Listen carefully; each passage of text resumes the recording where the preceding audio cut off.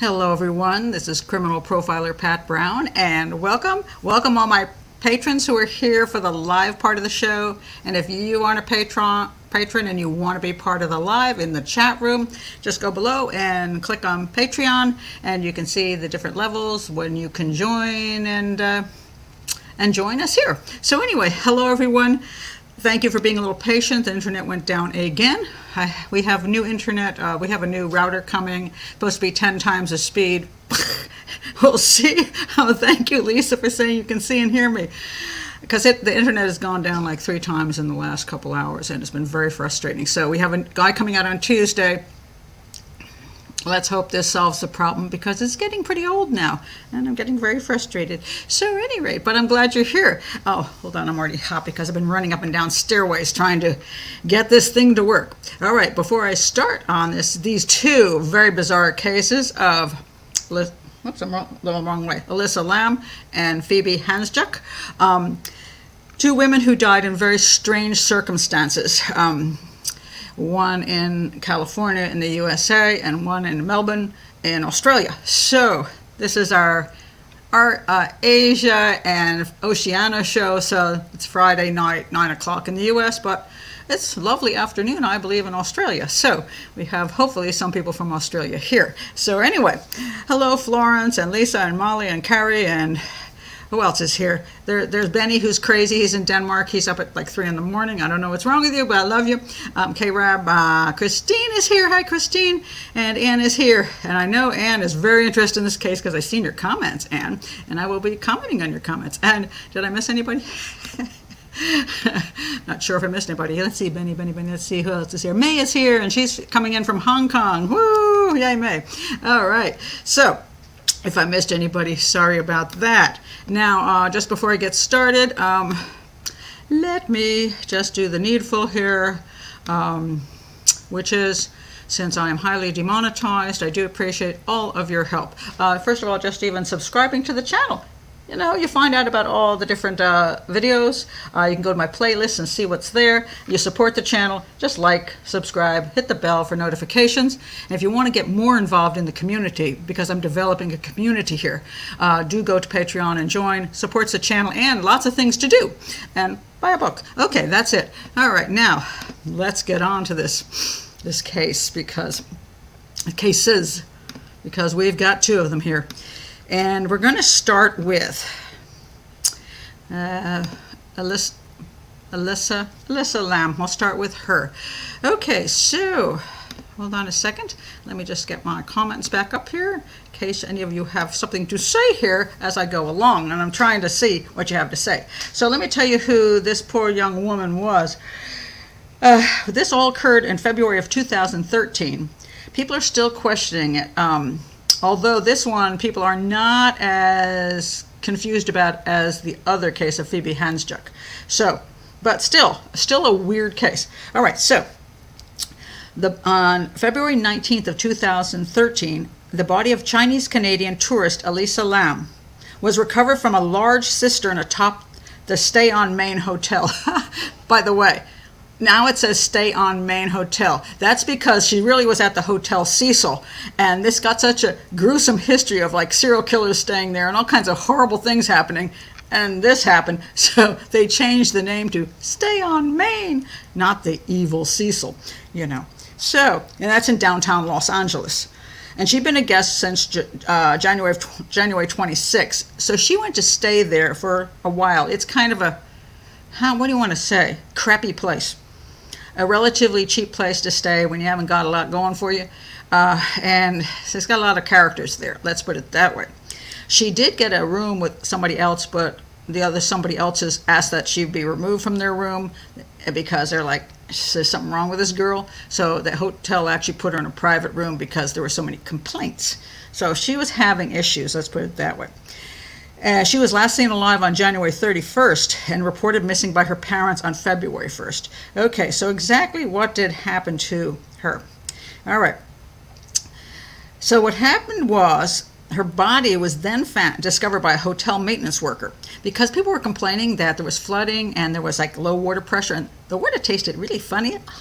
And they found her body up in this cistern on the roof.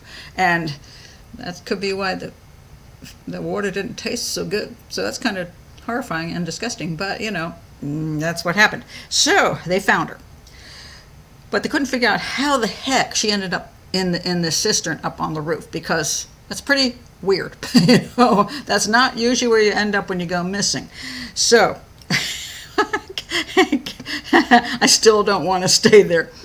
Maybe not. I think it might have just some kind of bad luck place, you know what I mean? So I can't blame you on that one.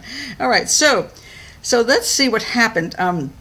It's interesting. The parents filed a lawsuit against the hotel, which, you know, really, you know, it was.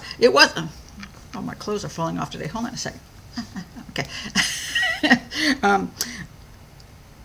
They filed a lawsuit. They lost. It's just like the hotel didn't do anything to this girl. So anyway. So what happened was, she had been blogging, and she had been talking about her struggle with mental illness. In a January 2012 blog post, she lamented that a relapse had happened at the start of the current school term, forced her to drop the classes.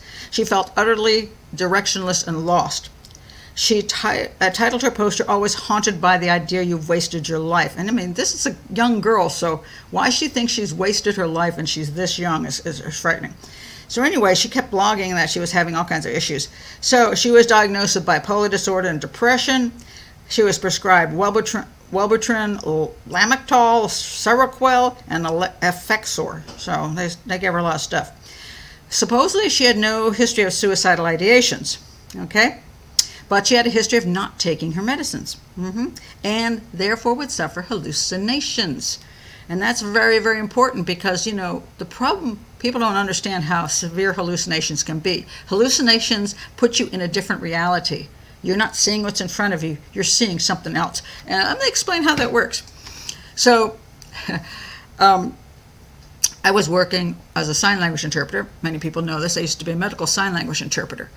And I had a particular client who was in the psych ward. And one time I was sitting there, she was next to me, and the doctor was sitting there, and she starts signing madly. And the doctor says, "What is she saying?" And I said, "Well, she's saying some rather interesting things." And he said, "To me?" And I said, "No, to that person over there." And of course the doctor looked over, and there is no person over there, but she was having a humdinger of a conversation with whomever she saw over there. And many times when I worked with her, she looked past me. You know, instead of looking at me, she's looking past me, and I knew she was seeing people around me. And sometimes getting very angry, getting very upset, and even becoming violent about what was happening in a very quiet, peaceful room, with me just saying, "Hey, what's up? You know, how are you doing? You know, what's wrong?" And she's like, and looking somewhere else, talking to people who she saw, but no one else did. So when you're hallucinating, it's like being in a dream world. And you know, when you dream at night, you think you're there. Just imagine that happens during the day. You think you're there. You have a dream world superimposed on what's in front of you.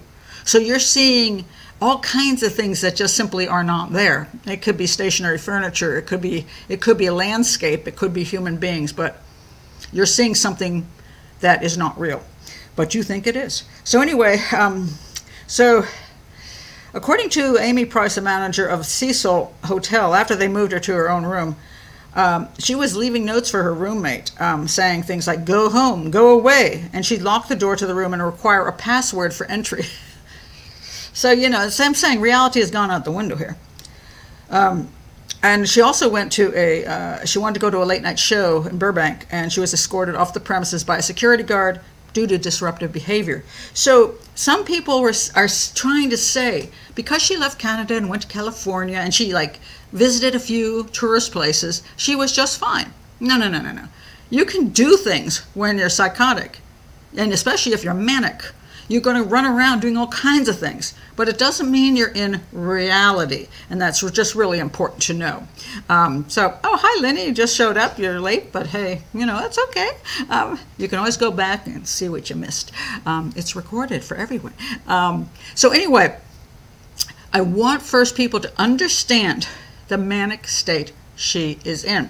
Now, there's a very famous a very famous video, which you can find. I'll put a link below, but you can find it on the internet. And it is her in the elevator. See if I got the right one here. There we are. Okay, it's kind of blurry, but okay, here it is. Essentially what happens is she gets into the elevator over here, and she starts pushing buttons, like all of them. Well, actually the first time she pushed like half of them. And then she's hiding in the corner, and she's like looking for somebody who's after her. And then she goes out. You can see her peeping out, you know, it's like, and who's there? And then she goes back into the elevator, and she hits like all of the buttons. And then she steps out again, and she's doing this thing with her hands. You know, that's very significant. That's not a normal behavior. This is very much connected to psychotic behavior. So she's paranoid. She thinks she's seeing things that aren't there. Her hands are going in strange motions, which are not normal motions. Something is wrong with this girl. And then when she gets, and then this is the last she's seen. And then next you find she's in the cistern on the roof. Okay, so I want to go over to some comments that were made over on Dr. Grande's site, because he did this case and talked about her issues, and it's very good. So I'll also put a link below about him talking about her issues. And recently I just put, if you remember, the family who went for a hike in the desert, and all four of them they were all dead. The husband, the wife, the baby, and the dog. I said, so those four were dead. A lot of people thought something really weird happened, and I said, no, that's called heat stroke. You know, they're up, they left with 75-degree temperature, but by the time they got where they were going, it was nearly 100, and they didn't get back, they didn't have enough water. I said, it's heat stroke. I got a lot of flack from that. But there are people who said, and one of you guys, I'm trying to remember who it was, said, doesn't it seem like people who don't know, have never experienced heat stroke, think it isn't heat stroke? But those people who have experienced heat stroke say it's heat stroke. Well, just recently, somebody alerted me to the fact that the police had finally released some phone messages that family had left saying, we're in trouble, can you help? The baby's overheating. There was the proof. So absolutely they died of heat stroke. Now, if you have never had a problem with psychotic behavior, if you've never worked with people who have psychotic behavior, you may not think she could do the things that she could do, like go out a fire escape, which is what they think happened, and go up to the roof and decide to hide in a cistern and drown. You think, oh, that's impossible. Listen to what some of these people said.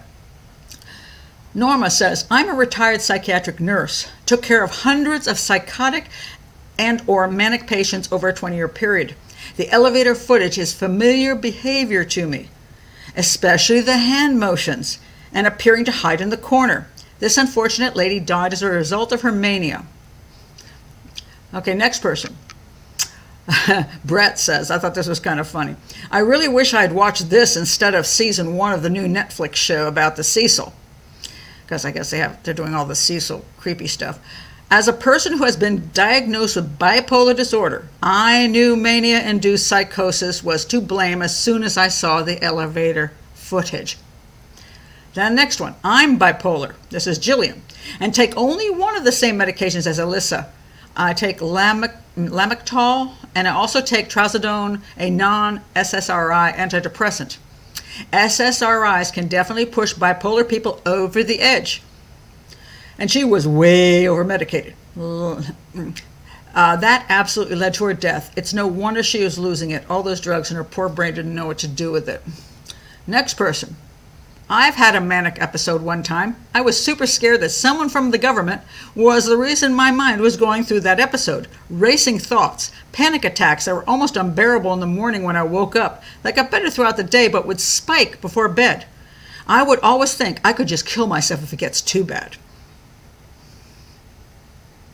If it gets too bad, you may decide to do something. David Brown. Oddly, the name of my son, but it has nothing to do with my son. That is not my son.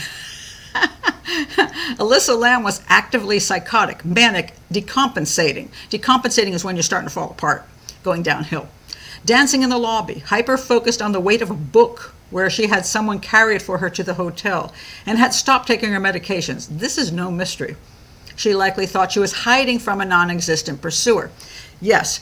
And there's a very interesting thing that happens with people. Anne says, now you have to be careful of this, Anne. My son is bipolar, rapid cycle, age 38. He cycles every month. I've never seen him do any of those things.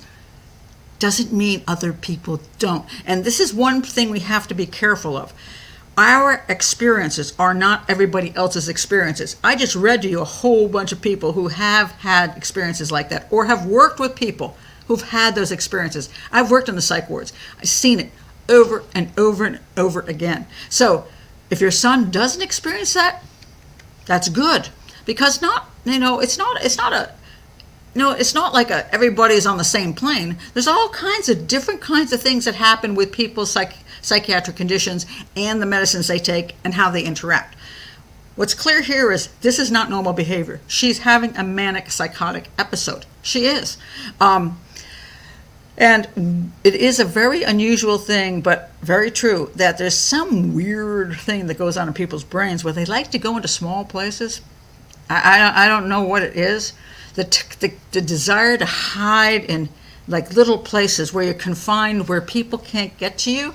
There was another story about a young man who was at a nightclub and went into the wall, and then he got further and further into the wall, and he finally died of positional asphyxiation. Basically, he just got crushed and couldn't breathe well enough. Not crushed, but just there's so much pressure on you, you just don't have enough air coming in, and eventually you pass out, and then you just die. Amazing how many young people end up in trash bins, big trash bins. They climb into them to go to sleep.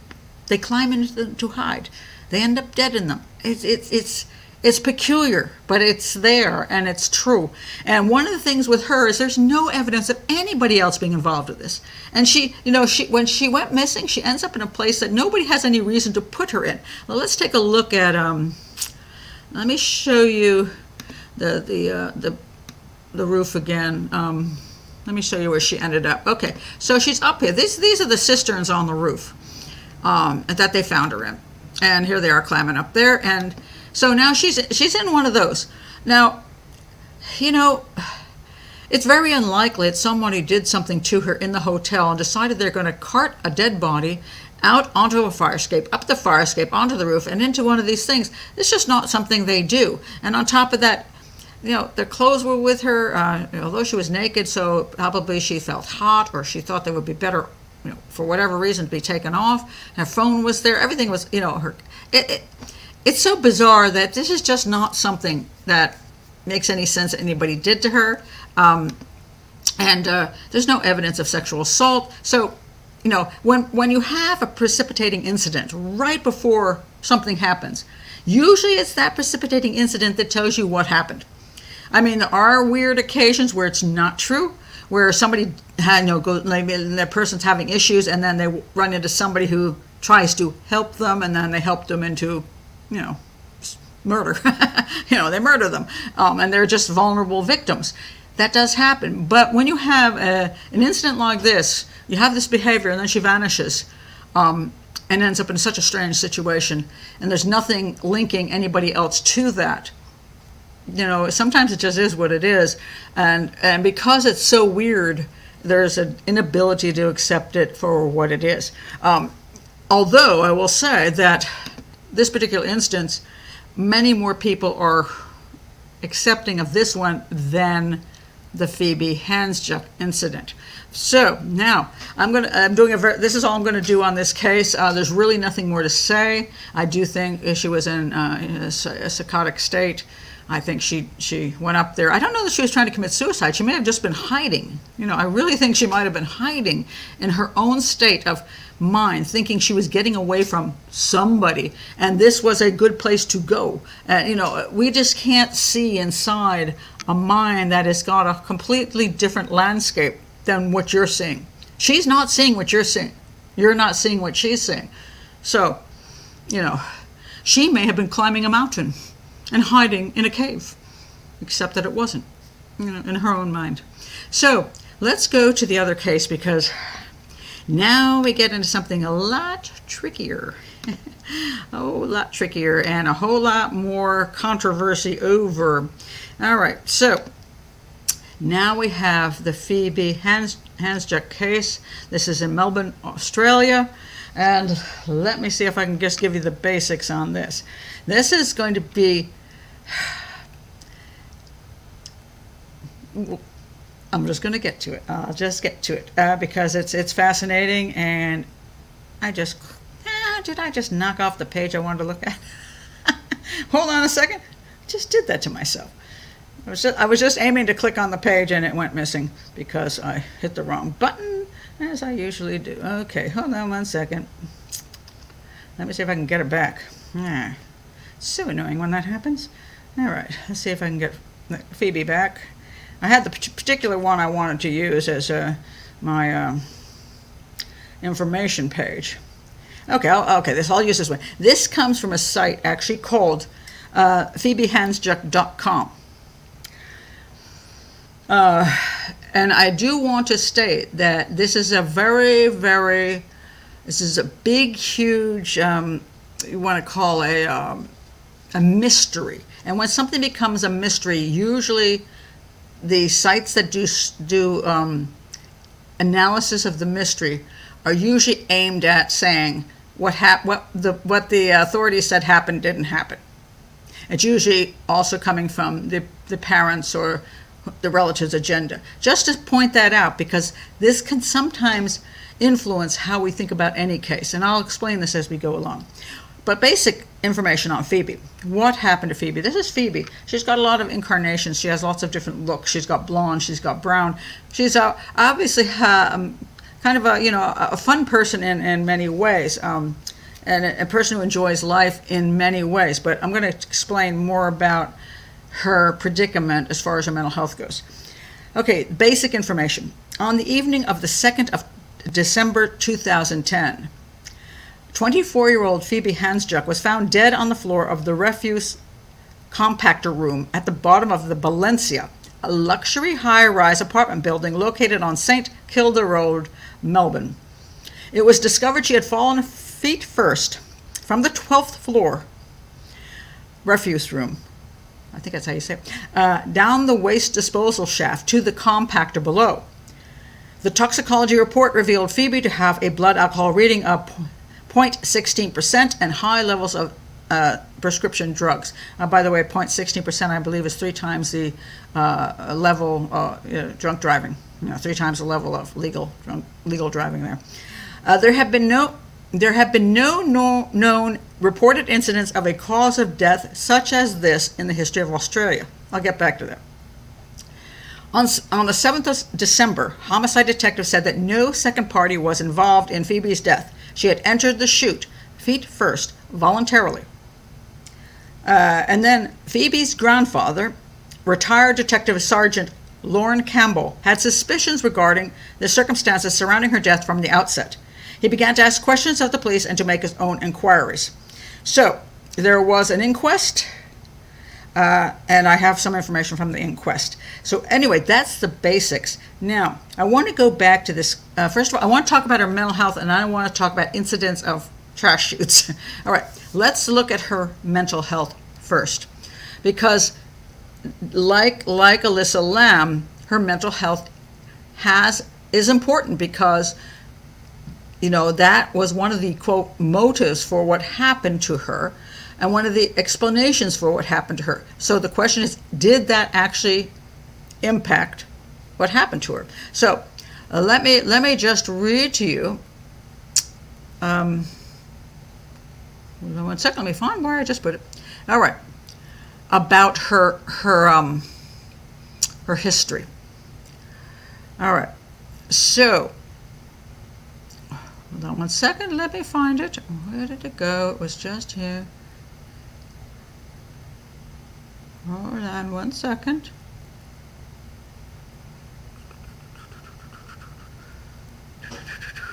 Okay, here we go.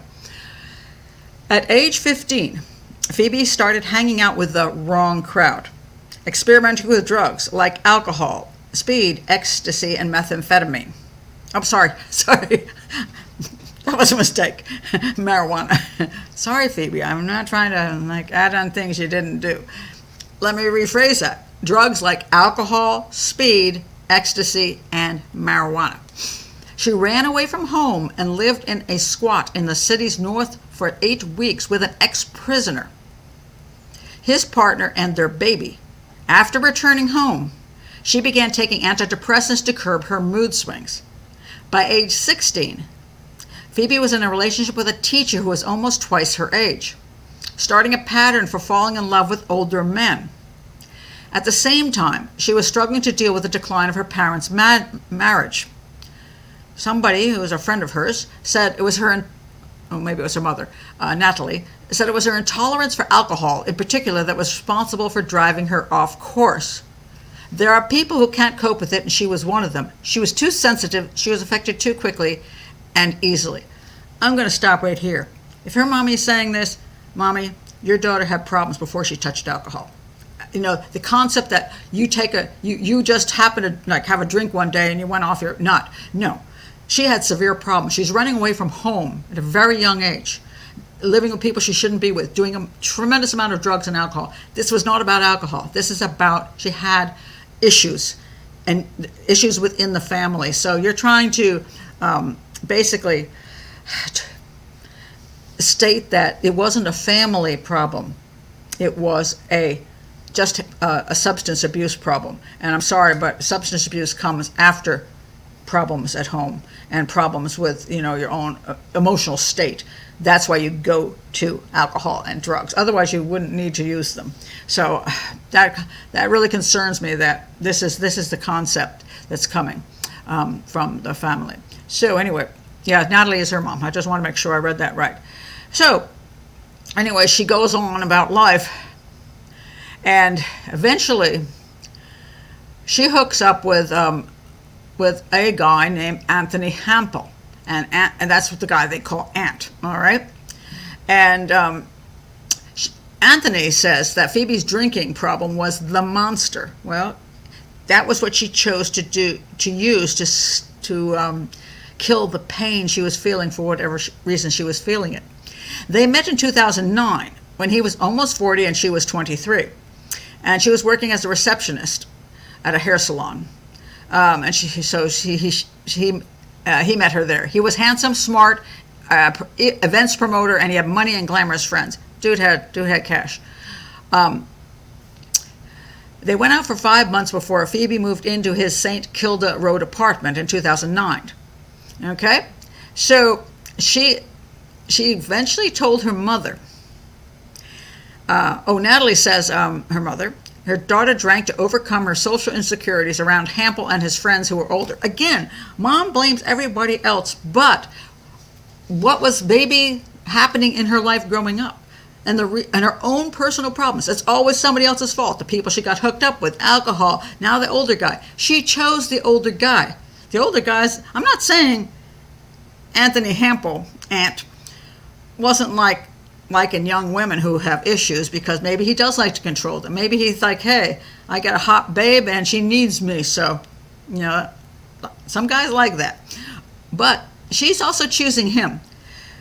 Anyway, she once called her mom in distress. She said, Mom, I just don't know what to do. I love Ant, but it's not working. Phoebe walked out on Hampel 4 times in the 6 weeks before she died. She left him 4 times, only for him to convince her to return. So she says. Maybe she couldn't do without him either. You know, maybe that was the problem. He was a very controlling person, and he was a friend of mine, said Godfrey. I felt sorry for him because I feel he was in love with her and he was losing her. Some would think he was losing her, he killed her, right? All right. So the girl had problems. She had problems since she was 15. For 10 years of her life, she'd been struggling with lots of problems. So we just got to keep that in mind. Now, also to keep in mind, let's see if I can find this here. Okay, I want to go back up here in a minute. I want to point out what the psychiatrist said. Okay, hold on. I just messed my spot up. I hate it when I do that. Okay. All right. I'm going to go back here. Okay. No, I'm not going to go back there. I'm going to go back here. I'll be there in a minute. Just hang on. All right. This is what the psychiatrist said. All right. At the time of her death, she was taking antidepressants, which had been prescribed by her general practitioner, something that never, ever should happen. No general practitioner has any business giving antidepressants, any kind of psychiatric drugs. He's not a psychiatrist. If he does that, I think he should lose the license. I think it's ridiculous. That should only come from a psychiatrist who's having her under weekly care, if not bi-weekly care. All right. Phoebe's alcohol problems and depressions were a factor in the determination of her death being a suicide. Also, Phoebe's grandmother, Mrs. Campbell, referred to seeing a cut on Phoebe's wrist approximately 9 months before her death, but Phoebe told her at the time she was not trying to hurt herself and she was not suicidal. Okay, sure. In statements to the police, Phoebe's mother and Mr. Campbell also referred to Phoebe having previously cut herself. So that is a sign of something there. In his statement to police, Mr. Campbell concluded, "I believe the result of Phoebe's depression and alcohol use made her take her life tonight." Also, there were discussions that a friend had with Phoebe about self-mutilation and self-loathing. Okay, and then on Tuesday, the 30th of November, Phoebe telephoned her psychologist, Miss Young, in a distressed state. Telephone records revealed that they had also called Alfred Hospital and the High Street Medical Center to report that she's having some issues. During the conversation, Phoebe told her that she felt extremely distressed about relationship issues, was drinking heavily, and felt unsafe. Which unsafe usually means possibly actively suicidal. Okay, so her mental health was not good. All right. Anne says her father was a psychiatrist. Well, that may have lent to the problem. And okay, I'm going to get to this. Okay, now here we go. I'm going to get to this in a minute because this is where things go wrong. This is where absolutely things go wrong. Lisa says Ant is a suspicious character. He's her boyfriend. He's an older dude who's, maybe, yeah, I get it. He lives with her. He was in the apartment that she went out of some way, or in some way, shape, or form, and ended up going down the chute. Suspicious. Okay, I'm okay with that. Now, Anne says his ex-girlfriend was found dead. Red flag. I'm going to get to that, and you're going to find out that this is the stuff that the media does. That's a lie. Okay. All right. Now, all right, let me go on now. All right, let me first talk about, I'm going to get to the other girlfriend in a minute. But first I want to talk about this. I watched a show, and I don't recommend it, but you can watch it. I'm not going to stop you. Okay, the show is Under Investigation, Murder or Suicide, Girl Down the Chute. This is 60 Minutes Australia. Okay. This is the kind of show that I absolutely despise. It is an agenda-driven show that is meant to get viewers and is done all from one point of view, which happens to be the grandfather and the mother and the investigation where they believe their daughter, that Phoebe was murdered. I'm okay with them doing a show that explores the possibility of being murdered. What bothers me is they didn't bother with anything that wasn't coming from that point of view. So it's a very slanted show. Okay, so now, remember that thing about there was no such cases in Australia? Well, maybe not, but get this. Yeah, here we go. All right, let me find my spot here. All right. And I love this. This guy wrote, and this guy's name is Tim. I don't know who Tim is. Tim. But Tim pointed out something very interesting. I saw a very interesting and tragic tale on 60 Minutes Australia the other night. It described how Phoebe Handsjuk had been living in an apartment building and somehow died after a fall of 30 meters down a garbage chute. I was just going to give it a mention, but then I saw a few similar cases, and it appears garbage chute deaths are not all that rare. I have placed a link to 60 Minutes video I watched. I have placed a link to the 60 Minutes video I've watched. Basically, this young Sydney, Australia woman, 24, is said to have drunk too much and taken sleeping pills. We'll get into that. dangerous kind of sleeping pills. And then she climbed into a small garbage chute. She fell 30 meters down into the garbage room. This was the 2nd December 2010. To add to the tragedy, she survived that but bled to death due to her wounds. No one could hear her, and she tried to get out of the room and died. All right. Her family has been spearheading a campaign to have her death classified as murder. I admit there is a certain cause for suspicion. I'm okay with that too. One of the reasons they found her death suspicious, that was once down in the basement, Phoebe tried to get out. As her death was said to have been a possible suicide, they reasoned that if it was the case, why would she try to survive? A handprint and blood was found on the inside of the door.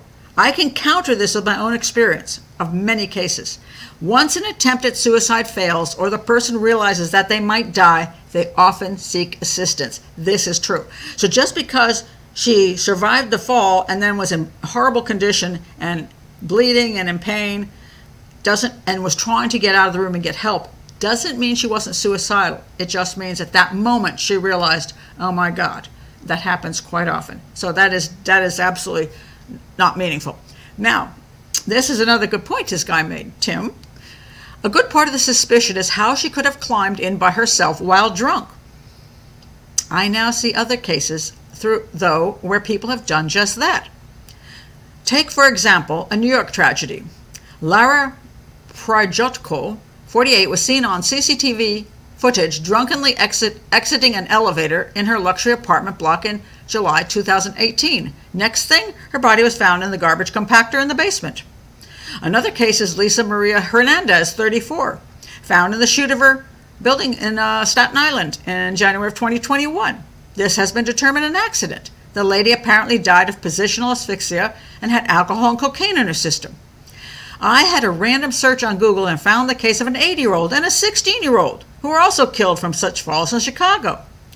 The 60 Minutes program made no mention of these other deaths.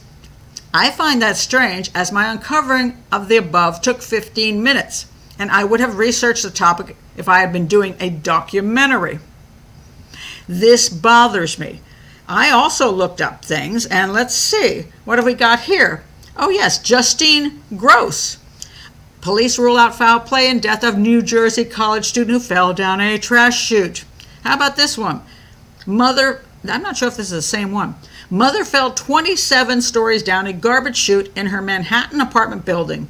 Now, take a look at that garbage chute. It looks almost like the one we're seeing in the Australia case.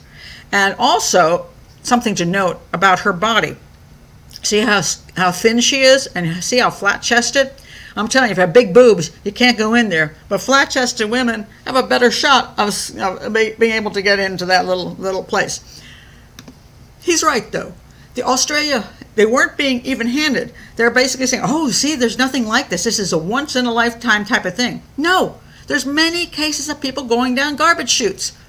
It's true. And they were not murders. So this is not a good explanation for why this isn't a suicidal death or an accident. It's not accidental. Most likely it's suicidal. But the fact she tried to escape the room later after she was still alive and tried to then get help doesn't mean she didn't make an attempt at a suicide.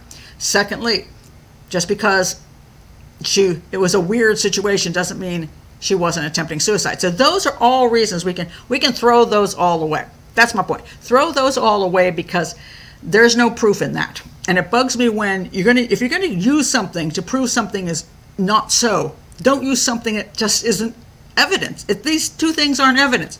Let's go to the third thing. And this is all about,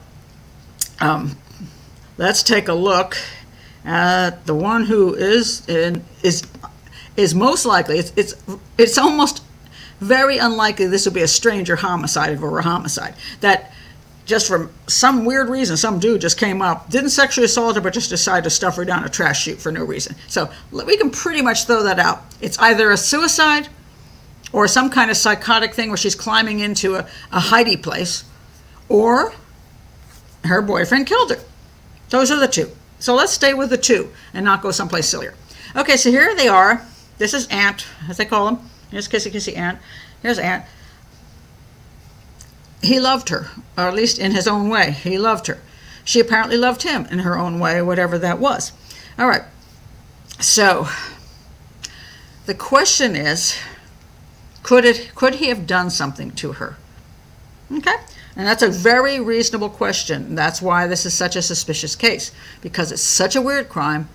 He could theoretically have killed her. So let's go and look at things. Now, remember the comment? What was this comment over here? Yes, okay. So the comment is this. Anne says, his ex-girlfriend was found dead. Red flag. Oh, you better believe this has been everywhere on the internet. Oh my goodness, everywhere on the internet. That now mind you, this is the first one who died. And then later on, it was years later, he hooked up with another young'un. And she died, okay? Of strangulation, or with a gold thing tied around her neck. Okay. If you go through most of the internet, you will not get the actual story behind this. And this is where it really ticks me off, because I don't mind speculation, but I mind lies, and I mind when the proper information isn't put out there. So let's take a look at this girl. All right, so here's the other girl. All right, here she is. Oops, is that her? No, sorry. Here she is. Okay, let me tell you who this girl is. All right, this girl is, let me find her. Okay, let me go to my notes now. All right, her name is Bailey Petra Schneider. She was a stripper, and she died from asphyxiation by a cord. However, that's not all there is to this. Okay, so let's go on about this. All right. So, let me find the story about her. All right. Here is the real story, and this is why it's so annoying to me. 25-year-old Bailey Petra Schneider grew up in Queensland, Australia. At the age of 19, she moved to Melbourne, where she enrolled in a dental assistant program and worked part-time as a fashion merchandiser. So far, so good. Bailey's stunning good looks brought her modeling gigs and an entrance into the nightclub scene, where she was introduced to cocaine and binge drinking. Eventually, she became riddled with anxiety and was prescribed Zoloft and antidepressants. Believe me, this girl had problems way before she went there. In 2017, Bailey's parents moved to Melbourne to help her get her life back on track. She moved in with them, enrolled in an applied medical sciences program, and took a new job in dental practice. In early 2018, Bailey returned home from a short modeling gig in Bali and announced she was dating 51-year-old Anthony Hampel. Our Anthony. All right, now, so let's go on. This is 8 years later. Okay, on June 22nd, 2018, Bailey told her parents she was going to a barbecue at Anthony's home and would be spending the night. Instead, she went to a nightclub where she worked as a dancer, stripper, from 6:45 p.m. to 1 a.m. At 1:08 a.m., Bailey took a taxi to the elite and prestigious suburb of Turak for a party. She spent the majority of the night arguing with Anthony via text. Her friends noted that she seemed very depressed. Yeah. At 8 a.m., Bailey took a taxi back home. At 10 a.m., Bailey's mother found her sobbing in her bedroom in the midst of a panic attack. Bailey told her mom she and Anthony had broken up because their worlds were just too different. She was, unfortunately, she was a stripper. And stripper usually comes with, somebody's going to argue with me, but usually comes with prostitution. Because usually if you're a stripper and you don't make the men happy after hours, they fire you. So that's just my personal opinion, but people can ignore that. But anyway, after consoling Bailey for some time, now this is where it gets really important. After consoling Bailey for some time, her parents left to get groceries. Bailey was on the couch watching a movie on Netflix while her older brother, Ryan was in his room at the back of the house. When Bailey's parents returned a short time later, they found her lying on the kitchen floor. Her head was leaning against a lower cabinet. Blood was dripping from her nose, and a curtain tie from her bedroom was tightly knotted around her neck. Bailey's dad cut the curtain tie off with a knife and attempted to administer CPR, but it was too late. Bailey was dead. Bailey had traces of cocaine, Zoloft, and Xanax in her system. Her blood alcohol concentration was 0.17, 3 times the legal driving limit, very similar to Phoebe. A half-empty bottle of wine was found in the kitchen. The coroner ultimately ruled her death a suicide by compression of the neck. He assessed that the sudden breakdown of her relationship and the concoction of alcohol and antidepressants led her to hang herself. However, Bailey was only 172 centimeters tall, and there was nowhere for her to suspend herself in the kitchen, so they claim. But the coroner concluded she must have hung herself from the pantry door as the only viable solution. Now, mind you, again, you don't have to jump off something like a chair. You don't have to be hanging with your feet in the air. All you have to do is put the thing around your neck, bend your knees, and when the blood can't come back to your brain, it just presses here, you just pass out, and because you're unconscious, you can't push your feet up, and you can't recover, so you die. Bailey's older brother Ryan last saw his sister in the garden talking on the phone. She said she appeared distressed but made a hand gesture signaling she was okay. Anthony was the last known person to have spoken with Bailey, just like in the case of Phoebe Handsjuk. Okay. However, he was nowhere near the house. You know, the parents had gone out to buy some groceries. Her brother was home. She hung herself. There is no way she was on the phone with him, and somewhere he flew over in a helicopter, jumped out, ran in, went into her bedroom, grabbed something off a thing from the curtain, and then strangled her with her brother in the house, and then snuck out before the parents returned home with groceries. Come on now. This is insane. This is ridiculous. This is the kind of stuff that 60 Minutes doesn't tell you, that all these websites don't tell you. He did not kill this girl. This girl was not killed by him. This girl killed herself. Now, he obviously has a penchant for disturbed young women who have emotional problems. Maybe he's one of those, I want to save you. You want to save your guys. Maybe he's one of those control freaks who knows if the girl is desperate, she'll stay with him, and he can control her because she's so desperate. But that he might be a rotten egg. I'm not going to say, I don't know what kind of guy he is, but he didn't kill this girl. He didn't. There's no way in God's earth he killed her. He could have, contributed to her emotional instability, if you want to go there. But he didn't kill her. She killed herself. So the nonsense that he is like this serial girlfriend killer is garbage. It's not true. He didn't do it. So let's get away from that. But Anne, I understand why you believed that. I understand why you believe that, because everything on the internet, almost everything, doesn't tell you the true story about how she died. So of course you're going to think, well, Jesus, he must have killed her too. So, no, he didn't do that, Anne. Those were given to the girls by their stupid psychologists, their medical practitioners who weren't paying any attention to them. They were being given a tremendous amount of psychiatric drugs by a person who should not be handing them out. If you're not under constant psychiatric care, you should not be on medications. If you need that kind of medication, fine, but you should be under care. And these girls, Now, was he a good guy? I don't know. He might have been a total creepo, Anne.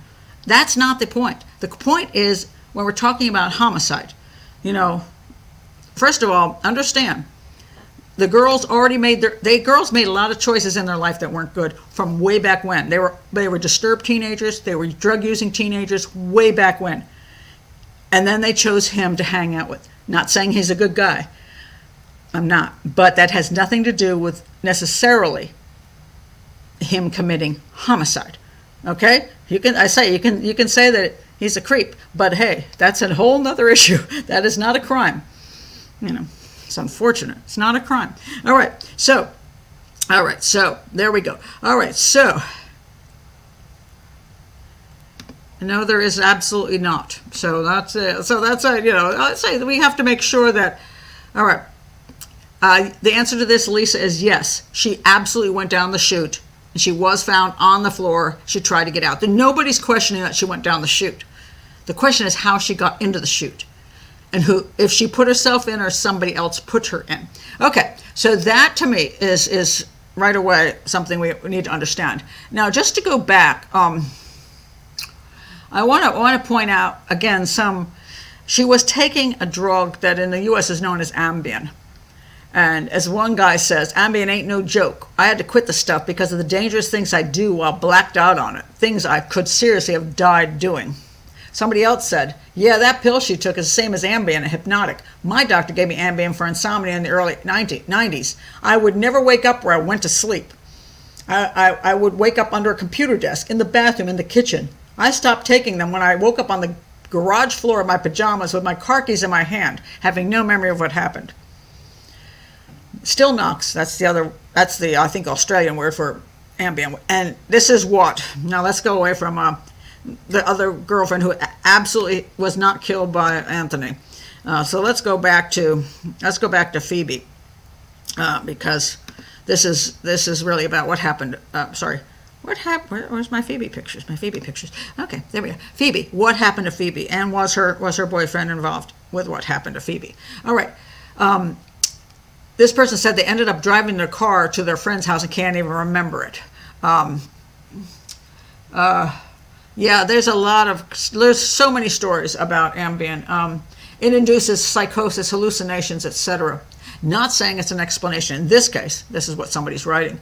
But it's a medication that I and many colleagues refuse to prescribe. Now, this is somebody in the field who says, I'm not prescribing this crap because it's dangerous. Now, you have 3 times the alcohol level you should have in your body for driving, and you taking Stilnox/Ambien at the same time.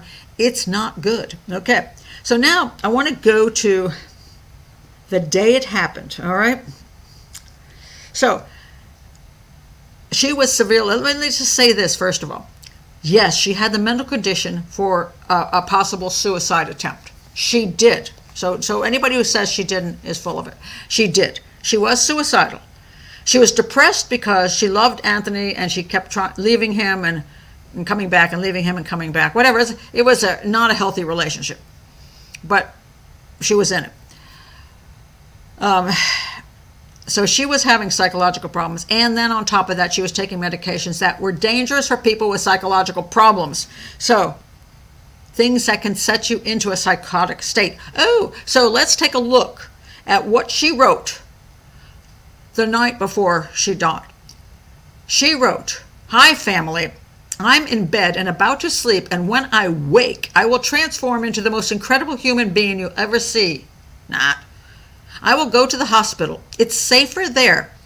And I hear the special tonight is tomato soup. Delicious, nutritious. I love you all very much, but not enough to send on an individual text.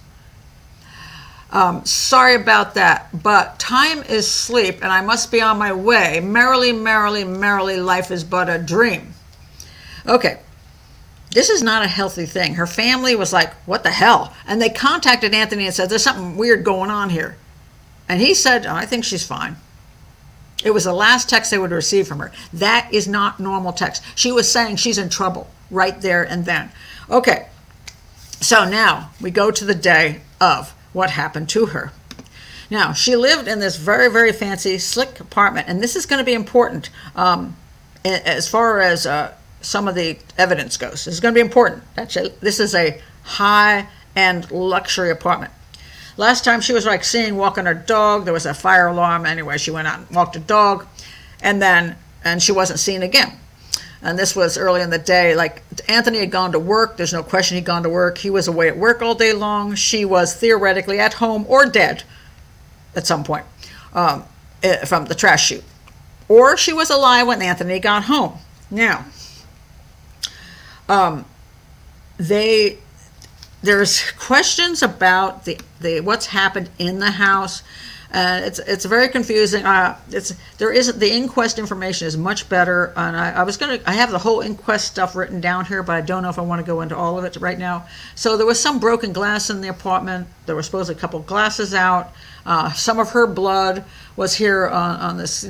She was using like a mouse on a keyboard thing, and some of her blood was there. Theoretically, she broke a glass and in breaking the glass, she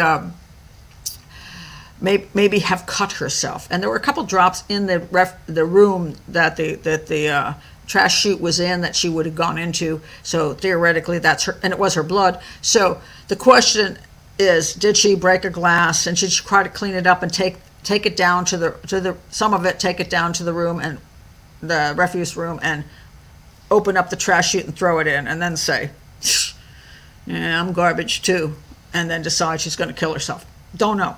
Or some people would say, well, Anthony got home, they had a fight, he threw a glass, she threw a glass, she got cut, and then he decided to off her and take her down to the room and dump her in the thing. Okay, so sorry, this is driving me crazy here. Hold on one second. I'm gonna do a. You know, I have these.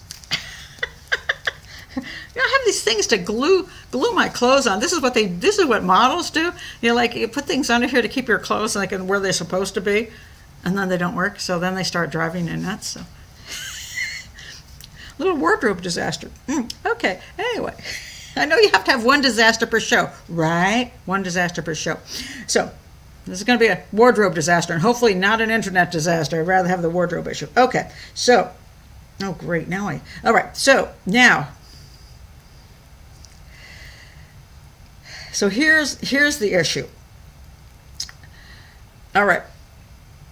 Let's look. Okay. So something happened in the apartment. Whether she was drunk off her butt and all messed up and angry, smashed something. She was drinking. Why there's two glasses? Who knows? Maybe she put one out thinking he was going to come home and they were going to drink together. Maybe she wanted two glasses to drink from. Maybe, who knows? I mean, you know, you're drunk off your butt. You think, you know, differently. And then she's got this still. What is it called again? I call it Ambien in her system too. So she's kind of messed up. Okay, she's messed up, and so obviously she cut herself, and she's still got she's touching this over here for some reason. Anyway, so some point she ends up in the refuse room and where that chute is now. Okay, here is the point. Let me get the timing here because the timing is going to be very critical. All right. Now, let's see how this works. Okay. She had to go into the chute prior to 7:11 p.m. Now, most likely even prior to 7:06. The police got called by this lady who had found her, you know, lying dead in there. And she had called as early as 7:04. So there's a little question about that. But if she went in at 7:04, yeah, if the woman made the call at 7:04, she had to even go into the chute before 7:04. So we're talking, she had to go down the chute and she had to bleed out. And we could give you 5 or 10 minutes. So maybe even back to 7 o'clock on that. That she would be already in the chute at 7 o'clock. All right, the detectives showed up at 7:18.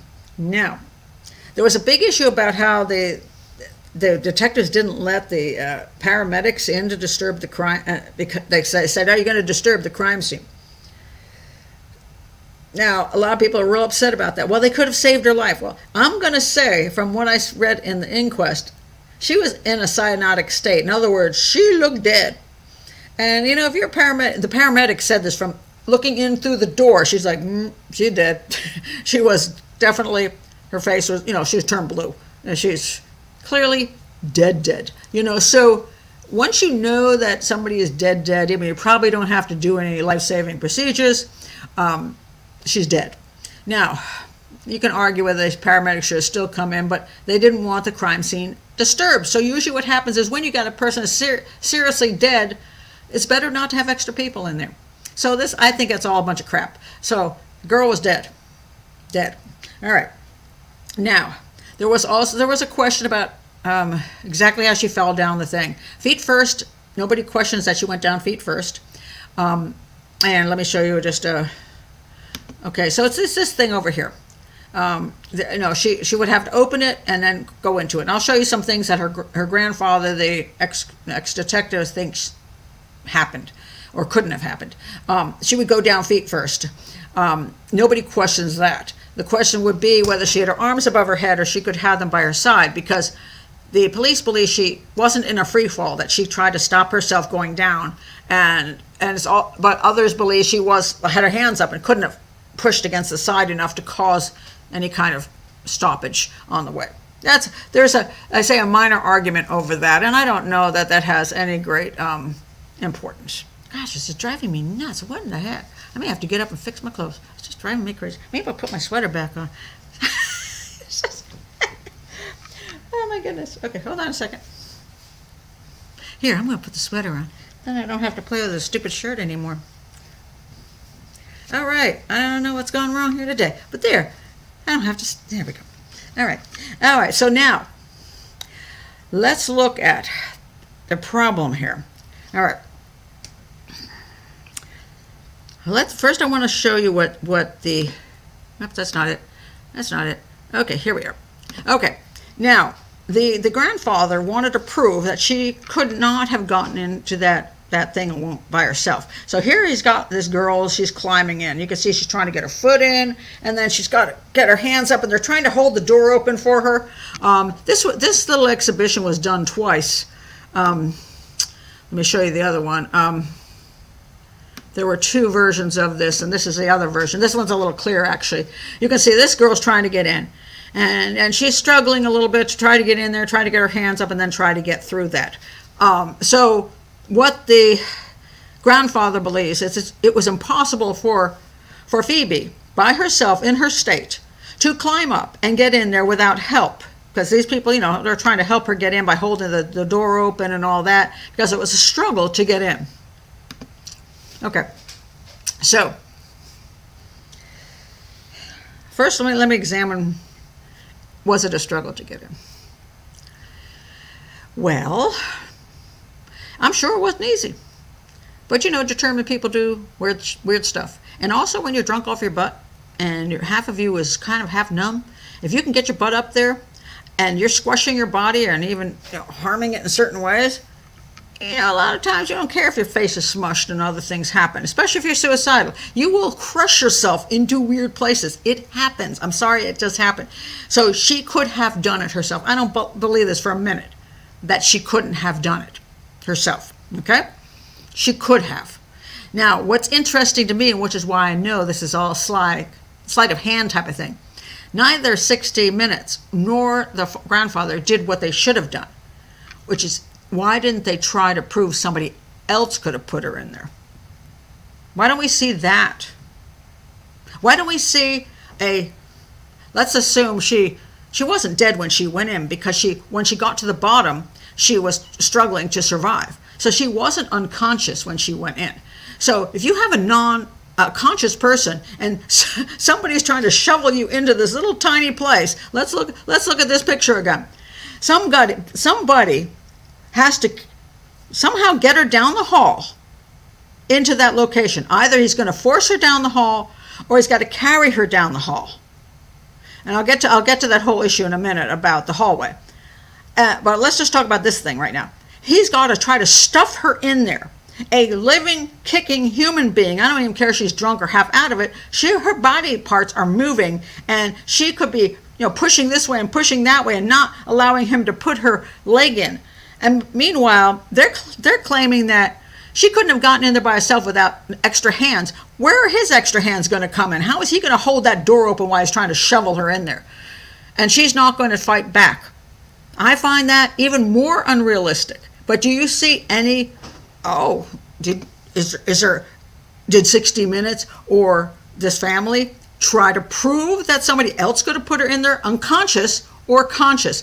We don't even see those demonstrations at all. If you're going to do a crime scene reenactment, you want to do each kind of crime scene reenactment. So you can say, well, this was difficult, but this was impossible. Or this was difficult, and this was difficult, but possible too, so it could go either way. We don't see any information on, was it possible for somebody else to shovel her in there? And that really disturbs me, because we're getting then a very biased look at this. Okay, so as far as I'm concerned, she could get in, and they did prove she could get in. I find it much more difficult to believe that somebody else could have pushed her in there if she was conscious. Very difficult to believe. Now, let's still assume that it's doable, because nobody did that, and I don't have a trash chute here and a person to help push me into something, and I have big boobs. So I can't go in, and I don't know anybody with smaller boobs. So I can't help with the crime scene reenactment on this. But let's go to the timing issue and good old Anthony. And could he have done it? All right. Okay, let me go to my timing, because this is where things get, it's very interesting to me. All right. 6:09 is when he arrives home. Okay? This is his home. He arrives home. There is proof that he gets into the building at this point in time.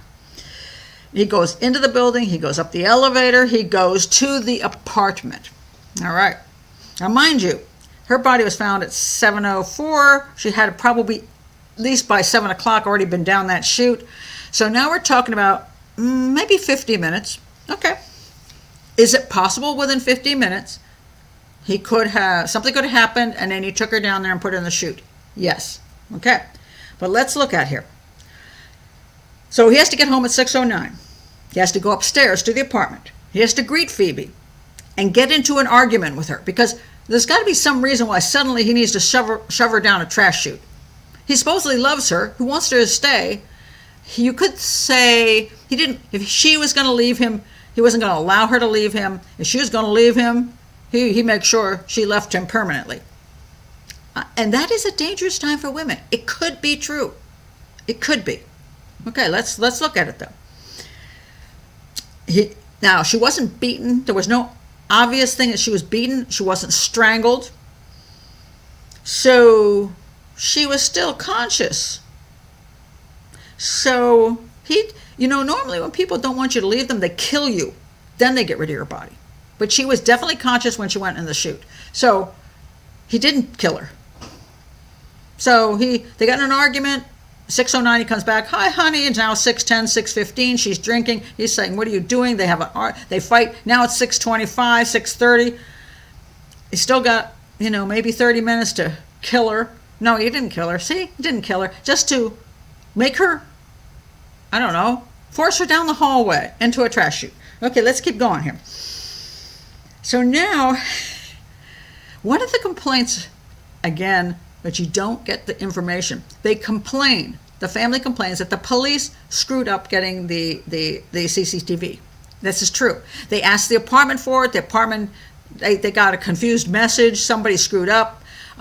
There was a communication issue, and the CCTV was written over and no longer was useful.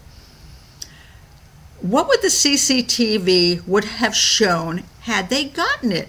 It wasn't important really what happened in the lobby, was it? They're trying to prove Anthony killed her. So he came into the lobby, everybody knew that. He went to the apartment, everybody knew that. The important part was from his apartment to the trash chute. The CCTV would have shown if he took her from the apartment to the trash chute. Now let's think about this. This guy's lived in this apartment for a long time. He knows his CCTV. Do you honestly think that he's going to take a woman, drag a woman down a hall in front of the CCTV, take her into the trash chute room, come out without her, and not worry about the fact the police are going to be coming knocking on his door saying you killed her? I think he'd be an idiot. And if she was unconscious for a second, he'd be shown carrying her down the hallway on his shoulder into the trash room, from which she never appears, because now she's found, all the way down the trash chute all mangled up. Is he that much of an idiot? He doesn't think CCTV is going to catch him? And why, the family's upset about the CCTV missing, the video missing, because they wanted the shots, I would assume, of the hallway where he'd be, carrying her away. But he'd be an idiot to carry her down a hallway in front of CCTV. So I don't understand where this concept comes from, except they're not talking about that fact. All right. So now he's got to get her in there, into this chute, shovel her in there somehow. Meanwhile, there's broken glass in the apartment. He goes back to the apartment and doesn't bother to clean it up. I mean, if you don't want people to think there was a fight of some sort, you'd clean that up right away. Apparently it wasn't cleaned up. He also wrote on the computer at 6:19, He arrives home. 10 minutes later, he's writing on the computer. Okay. And also he wrote on the computer at 7:01. So if he was up in the apartment at 7:01 writing on the computer, he must have just, wrote on the computer, grabbed her, ran down the hall, shoveled her down the thing, and ran back and wrote on the computer. He also made phone calls at 6:24 and at 6:52. So while he's in the middle of the argument, he makes a phone call. And while he's in the middle of taking her down the hall and putting her on the chute, he's also making a phone call. Okay. I'm going to say this is not likely. The whole scenario doesn't work really well. There was no evidence that anybody else was there. Now, people are saying, well, there were no fingerprints on the chute, so somebody must have wiped it clean. If you look at the inquest, they did do fingerprinting, and it came back.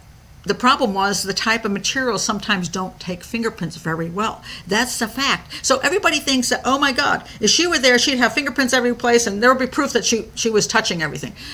Well, and so if hers weren't there and nobody else were, somebody had cleaned it down. Sometimes that's true. Sometimes it's just that fingerprints don't take on certain materials. So what we're seeing, if you go back, I'm going to put a link to the inquest because it's a lot of interesting information. When 60 Minutes and the family say they didn't do anything, this is just not true. The inquest is a lot of information about all the police work that was done. Did they make a few errors? Yes, they did. The communications about the CCTV was devastating because, in my opinion, it probably would have shown that she went down the hall by herself and saved us all this trouble. But because the CCTV is missing, now they're going to claim Anthony took her down the hall in front of all those people in the apartments. Remember, this is not 1 o'clock in the morning. Look at the time frame. This is a time when people are coming home from work.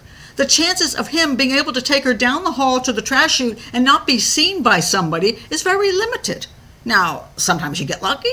He could have maybe thought, well, I'll take her down, and if somebody sees me, I'll just turn around and go back and won't do it.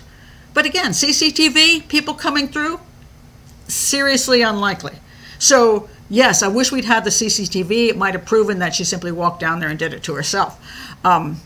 There is no evidence that Anthony did anything to her outside of being maybe an inappropriate boyfriend, that maybe was not healthy for her.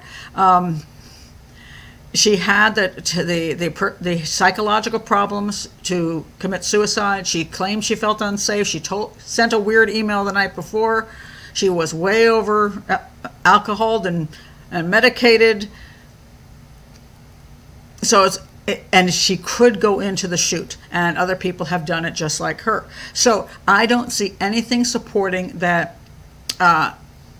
any kind of proof that her boyfriend Ant killed her. And he certainly didn't kill the other girl. There was no way he was nowhere near the parents' house, and that's ridiculous. She killed herself while her brother was in the next room. So nobody came in and killed her. So that's just all nonsense. So at this point, I don't find much to support anything but suicide. Now, mind you, I just want to give a little shout out to Dr. Grande. He also believes it's a suicide, and he got attacked like you would not believe in the comments because people were just so pissed off at him. And I looked at what he had to say, and I'm like, I know what I'm getting into because I already did my own analysis, but then I wanted to read up what he had to say, and I'm thinking, I'm just setting myself up for the same fate. But Dr. Grande, I believe, is correct in this instance, and people need to stop attacking the poor man, and please don't attack me either, because I will just have to block you off my channel. You can disagree with me, but this is an educational channel, and I'm here to help you understand crimes and crime scene analysis and what we can base things on and what we can't. That's what I've done in this. There is no basis for any kind of, as I pointed out, he did not kill his later girlfriend. There's absolutely zero proof or any way he could have done it. So he's not a serial lady killer. He also doesn't really have a good motive outside of she's leaving me and then I don't want her to leave me. And if I can't have you, nobody can. I'm okay with that motive. But there's just nothing to support it. And the way it happened is just very unlikely that he would have. The time frame is small. There were computer computer, he was on the computer, he was on his telephone, and he would have to go by CCTV and a possible lot of people to take her down there and try to stuff her in with no help, trying to hold open the thing and get her squirming body in. And I just don't see any validity to it.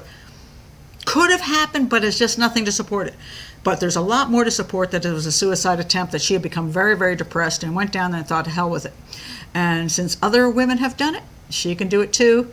And it was proven she does fit into the chute. So it was not impossible for her to do this to herself. So I stand with that. Again, you don't have to agree with me, but in the commentary, I will limit comments below where people start attacking me and start saying, oh, you just don't know what you're talking about, you're ignoring the evidence. No. The evidence is clear, and I just presented it to you. If you don't want to believe the evidence, you can, or you think the evidence is clear, but there's still something else possible, bully for you. But I presented the evidence, and the evidence does not support in any way that the boyfriend, there's no proof that he killed her, and there's no evidence to support that. So, I'm going to stand by that. Now let me go to your comments, because there's some of them out here. Alrighty then. All right. Okay, so let me see.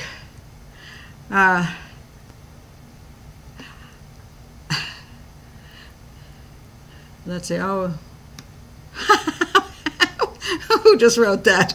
Wait a minute, I gotta go back and find who made that joke.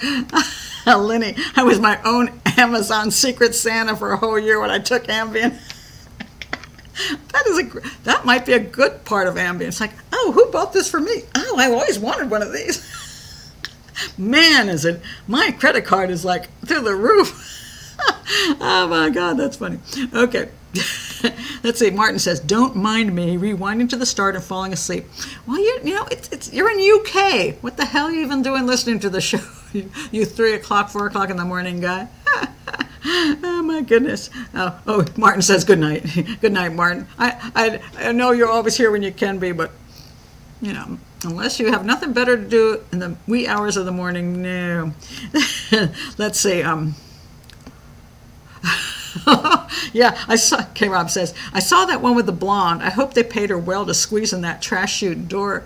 They supposedly were friends of the family that they thought were the same kind of size, and it did look difficult. I'm not saying it didn't look difficult, but the people, I wish people just understood the weird things people do and what they're willing to do to their bodies, the contortions they can put themselves through when they are obsessed, when they are adamant about doing something, and they're psychotic at the moment. I mean, psychosis does a lot to your brain and makes you do really, really strange stuff. It's just the reason people hit walls and break their damn fists. It's like, why did you hit the wall? Because it felt good at the time. Why do people cut themselves over and over again?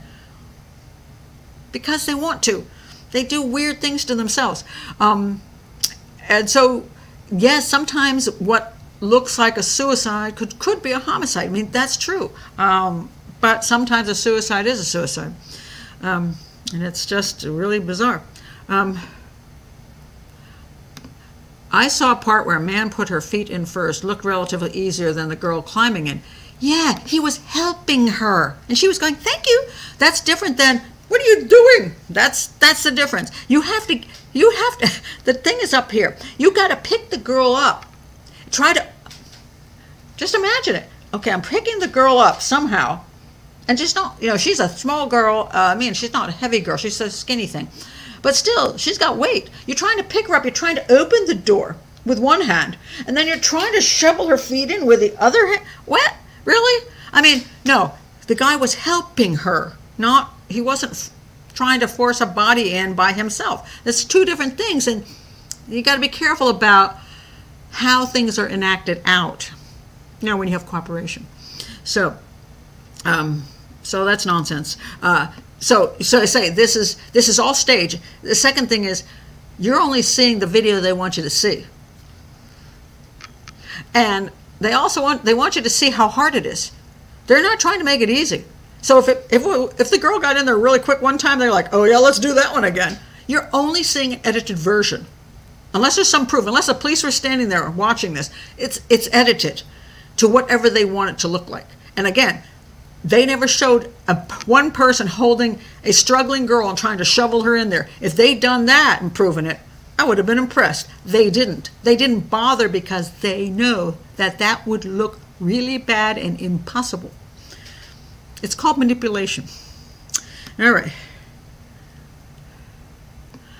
And no, and no, it was just a communication issue. You know, one of the problems with conspiracy theories is reaching out for the most, just any crazy thing. I'm sorry, crazy thing, and trying to connect it to. That's not evidence. That's not profiling. That's not how you do crime scene analysis. This is how the internet does analysis. This is how your grifter channels who have 100,000 followers will tell you that's how it could be. Oh, maybe the CCTV guy. No, the police asked for it. The communication screwed up, and by the time they figured out what they wanted, it was written over. It happens all the time. I have experience with dealing with police investigations, and I've seen things. You know, life isn't perfect. Police investigations aren't perfect. You got lots of people involved. Somebody's told to do something and told to get this and that, and sometimes it just doesn't go as well as you wished. And then you're all pissed off because it failed. It happens. But no, nobody there. Now you not only not thinking the boyfriend did it, now you think some complete stranger somehow decided to kill her for no reason. People do have to have some kind of motive, you know. Nobody's going to kill her for nothing. All right.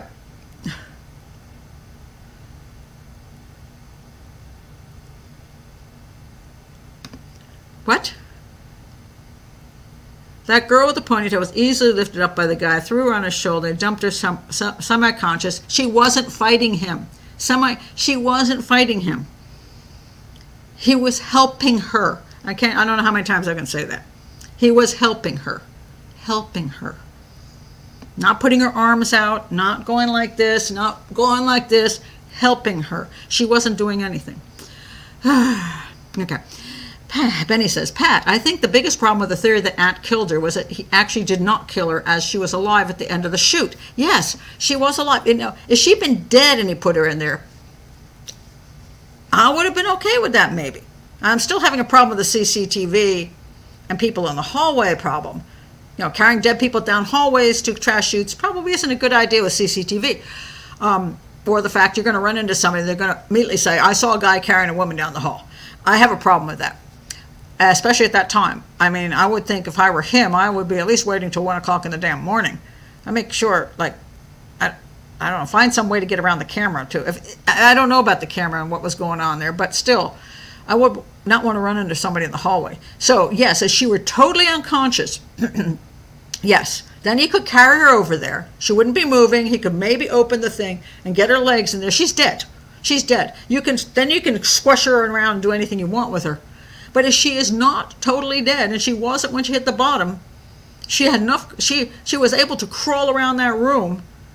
She wasn't dead when she went in. She wasn't unconscious when she went in. She was conscious. So there's just no freaking way it is a small thing. Somebody's got to maneuver themselves in, and you cannot maneuver yourself, a moving person, into that. It makes no sense, and there's no evidence of it. So, yes, K-Rob is correct. The media leaves out stuff for dramatic effect and ratings. Right. They could have done a very good show saying, this is what the police have shown us, these are the whatever, and this is what the family is looking at, and now we're going to do both reenactments, we're going to look at all the evidence, but that's not the way they do things, because that doesn't get ratings. They decided, the family, I don't know if the family came to 60 Minutes or 60 Minutes came to the family, you never know, but they go, hey, this is going to be a good show.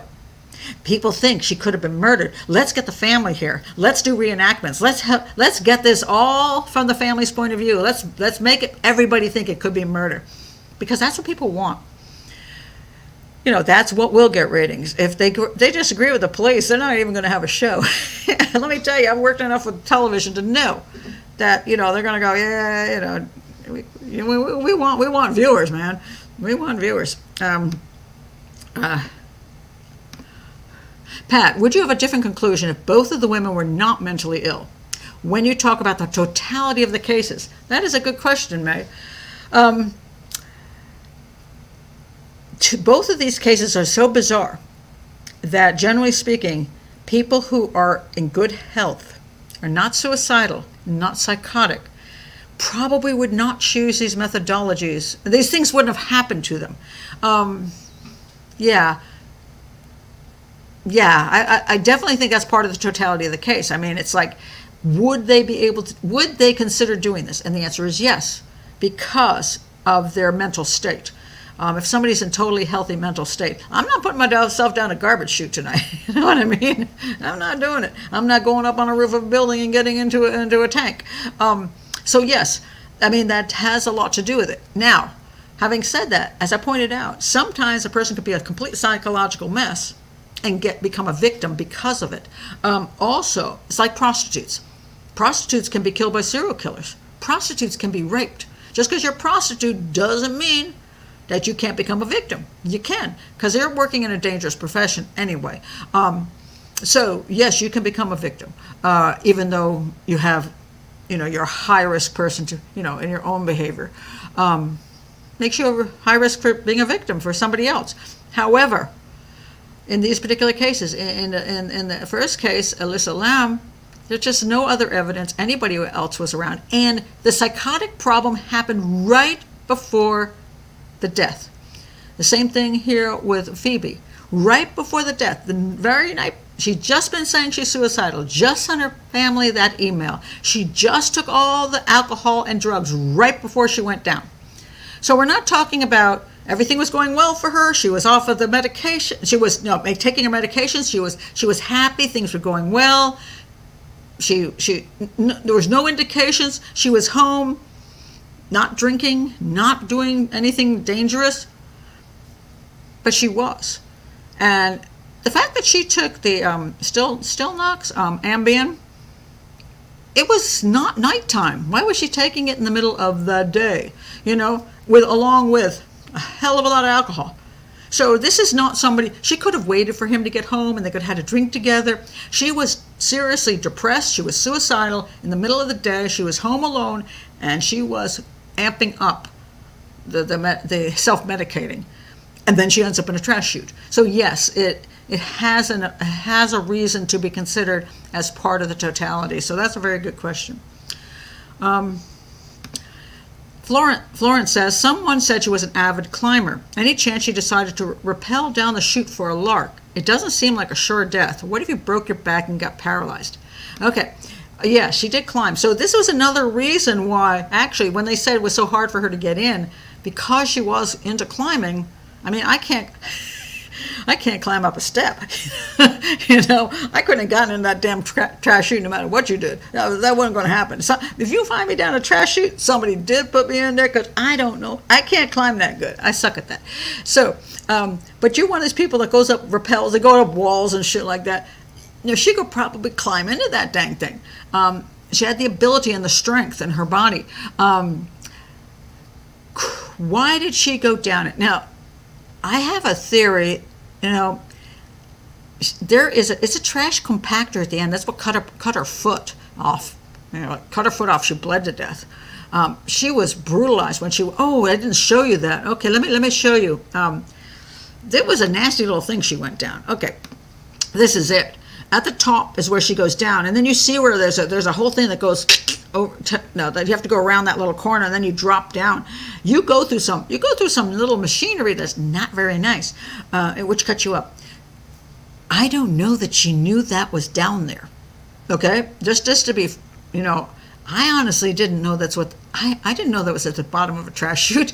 My grandma used to have a trash chute in Manhattan, and there was nothing down there except, you threw your trash down, it fell into a big, huge pile of crap down at the bottom. As a matter of fact, I think sometimes if you'd gone down that trash chute, you just sort of bounced when you got to the bottom, landing in all the trash. Not everything has a trash compactor at the bottom, and they only run certain hours. So maybe she didn't even know. Maybe in her own way her brain was thinking at the time. Remember I talk about people like to get into dark places? Maybe she just thought it as, I'm going to go down this little hole. I'm just going to go down the hole into oblivion. Maybe she never even thought about it. I don't know that she knew what was down there. So, sad but true. But, it's just the way things are sometimes. And I have no idea who took the dog. I have not a clue. I don't know what's happening with the dog. So, you know, very, very tragic cases. And I understand why the Phoebe case is much more questionable than the Elisa Lam case. I really wasn't so sure when I looked at this case what I was going to think at the end of it. But once I read all the information in the inquest, once I saw the time frame, once I saw so many of the other issues in this case, and the fact that he did not kill the other girl too, you know, then I came to the conclusion that the evidence does support that she got in the trash chute on her own. You know, that's the way I see it. That's where, if I were analyzing this case for the police department, I'd come up with the same exact thing. Yeah, I just don't see the evidence points anywhere else, even if you don't like the dude, you know. So, let me look at this one. Molly says, in Port Clinton, Ohio, in December 2019, a troubled 14-year-old boy climbed a 2-story house to go down a 9-inch by 13-inch chimney to skip school. He died of asphyxiation. No drugs involved, just sheer will. You know, I don't know what it is about these little small places. You can't believe, well, there's just so many of them. I'm talking so many, where people crawl into tiny little places and die. Usually a positional asphyxiation is the #1 reason they die. They don't realize when they're in there, they get stuck, or they just keep going into, it gets smaller and smaller and smaller, and suddenly they can't get enough air. You know, there's not enough air circulating, and there's too much pressure. They don't realize what they're getting into, and they can't get back out. So a lot of people have been found in chimneys, in walls, just all these bizarre places. You know, and the amount of the trash chute deaths is phenomenal. I mean, I'd rather jump off a balcony, you know. It seems a little bit better, but I don't think that apartment had any balconies, did it? So, you know, if you don't have balconies, you can't jump off of them. I don't know anything about that. I don't remember if there are lie detectors given. I don't know that he was ever a suspect, because the police analyzed it and determined that she put herself in the trash chute. And I know you don't want to believe it. I read what you said before. You absolutely believe both of these cases are murder cases. All I'm doing is presenting the evidence to you. And this is what the channel's about. Again, it's an educational channel. I'm not here to argue with people, and, you know, I don't want to start a big thing where, you know, hundreds of people come in and say, oh, you know, here's another theory, here's another theory, here's another theory. No, this is the evidence. The evidence does not support homicide. It doesn't in either case. And I say you may not believe it, may not agree with it, but I'm not going to argue it on and on and on. I respect that you have your own opinion on it, but I do hope you understand what I'm trying to explain to you. As a criminal profiler and somebody who's worked a lot of homicide cases, this is what the evidence supports. But I will link below thank you, and I appreciate that. I mean, I know it's tough when you know, and you just feel like, oh, this can't be true. But I worked a lot of these cases, and, you know, I had another case. I was gonna use it for this show, but I decided not to. But it was another case that's very similar to this, and the family brought me in because they thought it was a murder case, and it turned out to be an accidental death case where, like, the guy was like smoking weed, like, in his window and fell out. I mean, and the evidence was there. The evidence, the way he fell. The family believed that his body was put at the bottom. He fell out a window, and, like, there were, like, it was like in one of these, you know, between the buildings they have these, like, just these spaces between the buildings that had all these air conditioners, and that poor guy, he, like, hit every air conditioner on the way down. It was very unpleasant. But the family believed his body he was killed in the apartment and then carried down and put there. But the police said, look, that's not what it shows. They thought it might be suicide. I truly believe that he fell out the window because there was evidence that he was, like, goofing around and smoking something, and he was sitting, perching up. I think he just lost his balance and then fell down. And there was evidence he was alive as he was hitting everything on the way down. And you know, it's one of these things where, as a family, you just don't want to go there. You don't want to believe your kid did that to himself. And I'm sure Phoebe's family doesn't want to believe Phoebe would do that to herself, but But she had 10 years, over 10 years of psychiatric problems. This is not a new thing. It wasn't like everything was just going great for Phoebe. Her life was perfect. Everything was wonderful. No, she had 10 years of psychiatric problems. And the family's in denial. Clearly her mother's been always in denial. It's not about what's happening. It's everybody else's fault but Phoebe's. She can't handle the fact that Phoebe has always had problems. And I don't know what happened in that family so that child was a mess by the time she was 14. Maybe it's just her own personality, but maybe there are family problems too. And there was a contentious divorce. Apparently Phoebe didn't deal well with that either. So, I don't know what went on there, but, Phoebe had problems. So did Elisa. They had problems for many, many, many, many years. And they were on many, many, many drugs. And they went to therapists. So they had lots of issues. And unfortunately, sadly, those issues finally got them.